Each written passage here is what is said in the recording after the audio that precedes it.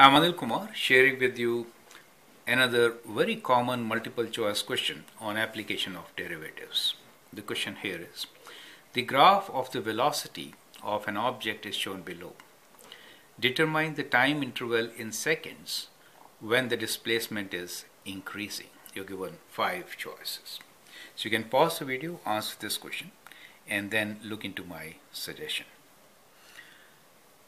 Now, when is the graph of a function, in this case it is displacement, so how is displacement and velocity related? As you know, velocity is derivative of displacement, right? So it is basically derivative of displacement.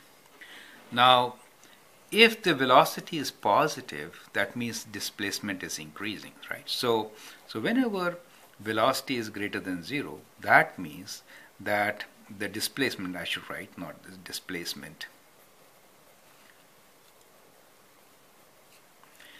is increasing. So it's going up, right? Is increasing.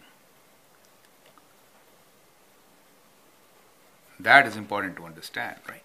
So basically, if you look at this graph from 0 to 1, in this interval, velocity is positive, and then it is positive from 5 to 6.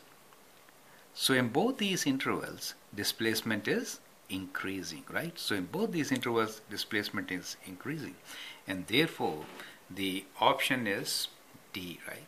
So I've seen students making mistake by including, sometimes they see that the velocity is increasing from here to there, so they may write that as an option, or sometimes from 5 to 6, which are both incorrect.